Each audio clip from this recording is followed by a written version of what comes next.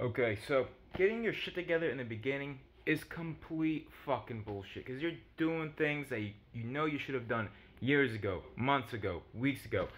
And you keep realizing shit you need to do, and then suddenly your TDL is like 100 items long or 70 items long, and you're fucking overwhelmed as fuck by it. And what I call the solution to that is a 50% 3 month strategy. Like, you think to yourself, oh, I gotta work 16 hours a day for 2, 3 weeks to get all this shit done. No, you're not gonna fucking do that. It's impossible. Don't try to go from 0% efficiency or like 2, 5, maybe 10% efficiency if you're lucky for most fucking Americans who aren't, second generation immigrants who work hard as fuck because their parents came over the boat and taught them, work ethic. Us spoiled motherfuckers. Goddamn, it's like you can't go from 2% efficiency to 100% efficiency. What you gotta do is 50% efficiency. So, after work, maybe do 2 hours of productive stuff, right? And then you do 2 hours of playing sports or creative projects or playing music, whatever, or going to the gym, whatever. Like, and 1 hour watching TV, whatever the case may be, you know, or put 1 hour playing video games, 2 hours playing video games. If that's what's meaningfully engaging for you, you know, or you do 1 hour responsibility, 1 hour video games, 1 hour responsibility, 1 hour video games, whatever works. But you're not gonna just suddenly be at 100% efficiency. A lot of people who try to get their shit together, like, alright, I'm gonna fucking be productive all fucking day long. And I made that mistake so many fucking times, and I would go at it for like maybe 5, 6, 7 days, and then I would just burn out. And then for like 2 or 3 weeks, nothing but binge watch Netflix and binge eat junk food. So you just gotta learn to negotiate with yourself. Like, what's the amount of work I'm willing to do? And I know starting off is bullshit. Like, after 3 months, once I'm caught up on my to-do list, I'm proactive on everything. I'm, I got my email all caught up. I got all rid of that spam mail. Now I only spend 2 minutes a day attending to my email. You know, um, I pick up after myself, so I don't have to clean my room that often. When I do clean my room, it's like 10 minutes a week. It's just like sweeping and using the whatever you call it, the Swifter picker up or whatever that the mop damn thing, this mop, whatever this is, the Swiffer wet jet. It's like a mop, but you don't have to use a bucket. It sprays out. It's really fucking cool. I mean, goddamn, this is like one of the best inventions ever. Look at that, fucking great. Spray shit out and just clean it up. And goddamn, it's like so much more goddamn efficient than a mop and a fucking bucket. That's just a pain in the ass. Screw that. So, alright, so what else? Tips for procrastination. Alright, so you gotta make taking care of shit as fun as possible. So, like, find a really fun podcast, like the one Andrew Schultz has. One with a lot of jokes. It's really funny. Just find stuff that is fun to listen to while you're taking care of stuff, while you're checking your emails, or just find ways to make attending to your responsibilities and obligations as fun as fucking possible. Ask yourself every single day, how can I make this as fun as possible? And when you schedule your day, realize your schedule isn't a prison. Design the day you want.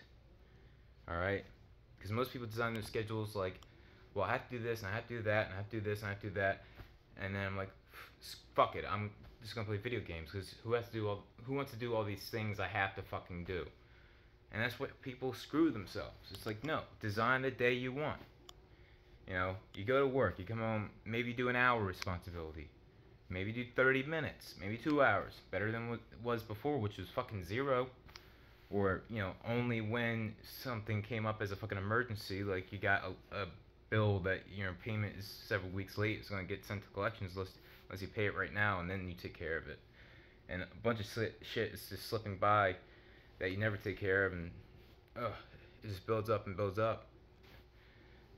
It's fucking terrible, dude. It's fucking terrible. And it's like, you gotta reorient your perspective and your worldview on your TDL, on your to-do list, and make it so that it's compelling to do. Like, okay, I'm gonna commit to doing at least 1 hour of responsibility a day, and then in 6 months I'll be caught up. And then if you do an extra 30 minutes or an extra hour, you're like pumped, like, yeah, I fucking kicked ass today. Like, set your fucking bar lower so that you can exceed it. Don't set it really fucking high and then you don't achieve it and you're like, fuck. I was supposed to do 4 hours of responsibility today, and I'm supposed to do 8 hours of responsibility on, Saturday and Sunday, and I just ended up not doing any of it because it was too overwhelming to do that much work, and I just played video games and watched Netflix after work all day, every day after work. It's like, nah, fuck that. So I'm gonna keep working on these ideas. Also, for motivation, you gotta meet your emotional needs. I'm gonna make a whole video essay about motivation, procrastination, and how I overcame it. And then I'm gonna talk to other people who overcame procrastination, who became really efficient, really effective, and get their tips. And I'm gonna coalesce all these tips. I'm gonna build on it and build on it and build on it until I have tips that actually fucking work. How to build a support network, so you have friends to tell who you can share good news with. Like, how do you find those people? Where do you go and find those? Like, Jordan Peterson lays out a bunch of ideas, but he doesn't talk about execution. Like, he doesn't know how to go from 0 to where he was at, or he is at 100, because he was always productive his entire fucking life. So he doesn't know how to come up from nothing.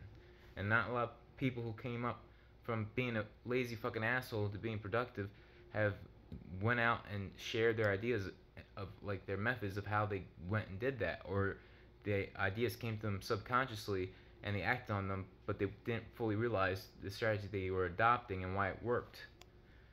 But I hit my head against the wall thousands of times trying to get my shit together, making the mistake of cracking the whip and then procrastinating, cracking the whip on myself, like I'm my own fucking slave, then procrastinating, cracking the fucking whip, and then procrastinating for fucking 2 weeks, watching Netflix, binge watching junk food, and then 2 weeks of going to the gym and eating healthy, but not attending to any of my responsibilities, but at least I was healthy. And then, go a month without attending to my responsibilities at all, or 2 months or 3 months, and then for like 2 weeks I try to do it for 4 hours a weekday and 8 hours on the weekends, and I burn myself out, and I go back to a month of not fucking doing any responsibility, attending to any responsibilities whatsoever. It's like, fuck, man.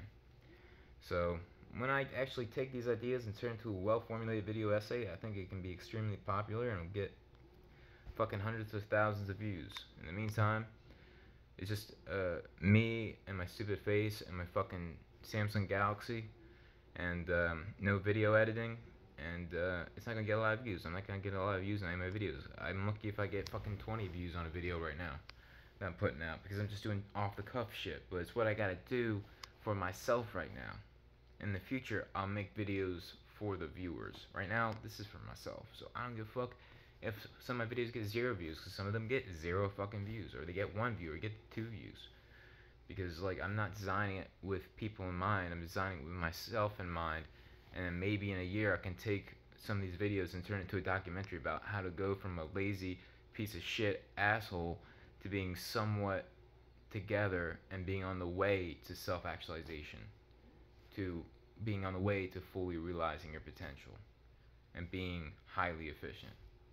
And one day maybe being 100% efficient, because you have a meaningful fucking job and you have a meaningful family and you love the sport you play, or jiu-jitsu, or mixed martial arts, or going to the gym, or running, or whatever the fuck it is, or fucking gymnastics. I don't give a fuck,